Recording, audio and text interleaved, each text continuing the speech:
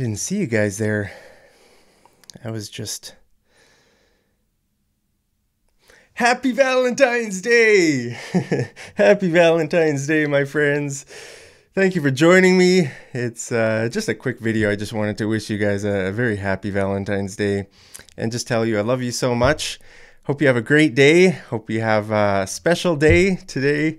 And I just wanted to say thank you for loving me, warts and all. You know, sometimes you hear people say this, right? I need someone who loves me, warts and all. Do you know what that means? What does this mean? Warts and all. Have you heard that before? Well, a wart is kind of like a skin. It's something on your skin, right? So here you can see someone's foot. Like warts can appear anywhere on your body. I think you can have wart typically on like your hands or feet, maybe face. I'm not sure. I don't really even know what a wart is. It's some kind of a skin issue. You can Google pictures of warts and you'll find a lot of pictures, and you'll probably be able to figure out what a wart is. It's some kind of an infection just in one spot. It's like a lump. It's like a little, like a bump, a spot on your skin. I don't really know how to explain it, but I'm sure you guys know the answer. You can figure out the answer better than me. So like a wart is seen as an imperfection, right? So when people say, you know, I need someone who loves me, warts and all, it kind of means this. I need someone who loves me despite my imperfections, right? I mean, we all have imperfections, right? Physical imperfections, you know, maybe, I mean, who defines what an imperfection is, right? Is a wart an imperfection? I don't know, but it's seen as that, right? That's why people say, you know, warts and all. So if I say, thank you for loving me, warts and all, I don't actually mean that I have warts. I actually don't have any. I don't think I have any warts. Okay. Some people have warts. I don't think I've ever had a wart. I don't know. But it's an idiom. Like it's an idiom that means imperfections, right? So if someone loves you, warts and all, that means they just love you despite your imperfections, you know, physical or, I don't know, warts and all. I think it just generally means just any kind of imperfection. Like it could be your character, something in your character, your personality, or your physical body or something. So anyway, that's just, I wanted to teach you that word. I thought maybe that'd be interesting for you guys. Maybe you don't know what, because these words like the word wart, it's a very specific word, right? You could have been learning English for 10 years and you've never heard that word, right? So that's why you guys come to Mad English TV to find out these kind of specific words, right? I love teaching these kinds of things. So I was just going to share a funny joke that I actually shared on Instagram this morning. Hey, if you're not following me on Instagram, just search for Mad English TV on Instagram and you guys will find me there. But so it says, when your milk has a Valentine's Day date and you you don't. When your milk has a Valentine's Day, see, you can see the expiry date here is February 14th, which is Valentine's Day, and and you don't. So do you get it? Basically, the word date can have two meanings, right? A date can be a person or a day on the calendar, right? So, I mean, let's say someone asks you out on a date on Valentine's Day, and they say, hey, will you be my date? Then it's talking about the person. Then you are the date. If I ask you to be my date, you are my date. And we might go on, let's say, Friday or Saturday or Valentine's Day. That's a date on the calendar, right?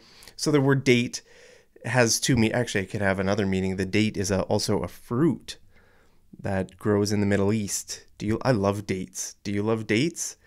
They're a weird fruit. They're really sweet, really, really sweet. But you know what an interesting thing about dates are? I love dates because they don't go moldy.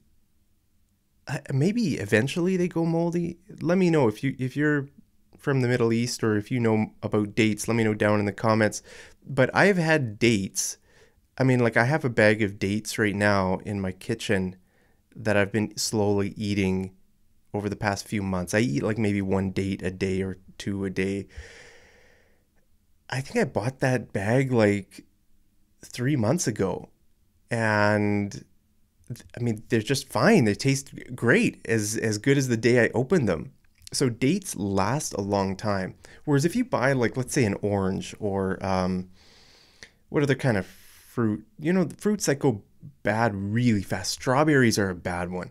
You know, you buy strawberries one day, and then like 2 days later, they're moldy.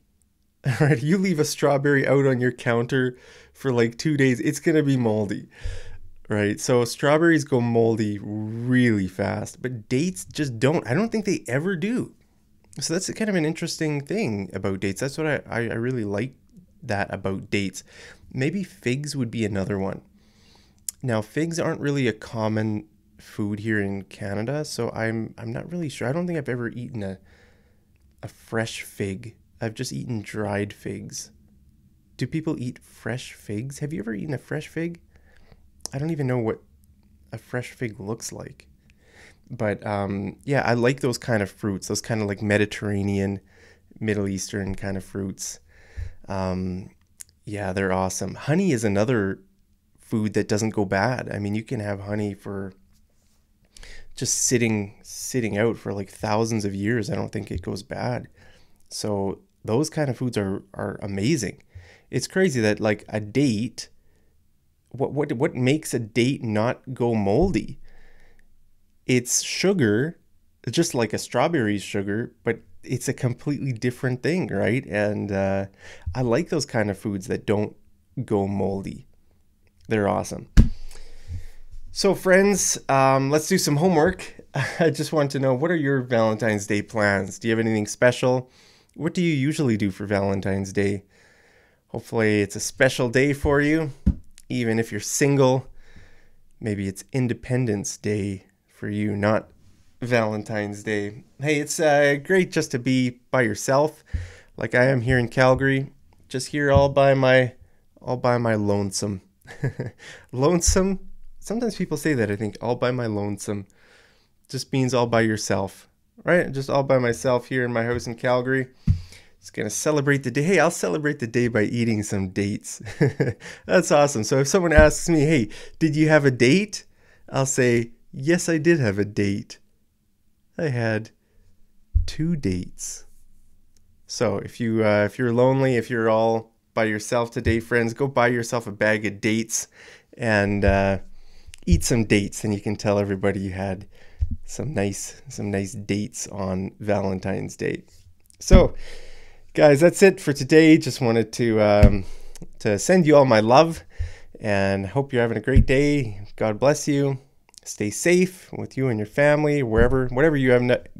Can't speak right. Whatever you end up doing today, hope it's a great day. So thanks again, and as always, I'll see you over in the next episode of Mad English TV. Take care.